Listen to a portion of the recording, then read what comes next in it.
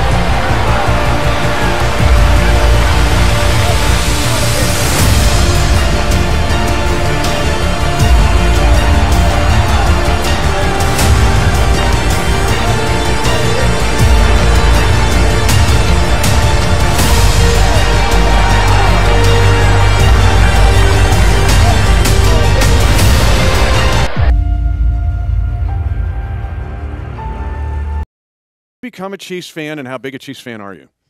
Honestly, it started with my dad.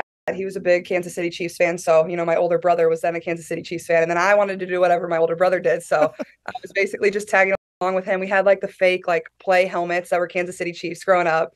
And I was super competitive with my older brother. So we would put those on and go in the front yard and tackle each other. And my mom has a bunch of home videos of it and stuff. But we also had a Chiefs vending machine in our basement. It was kind of this weird vending machine thing. But no, the fandom was huge. We always were Chiefs fans, even, way back when they weren't as good, obviously, as they are now.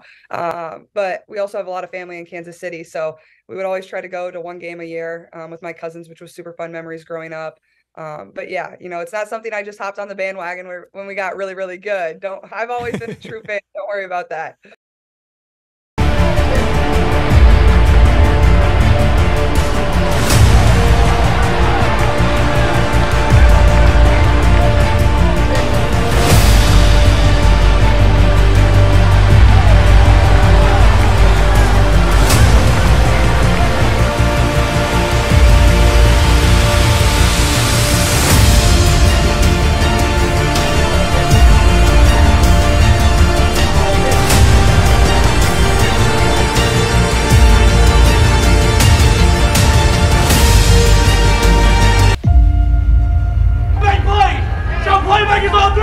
1, 2, 3.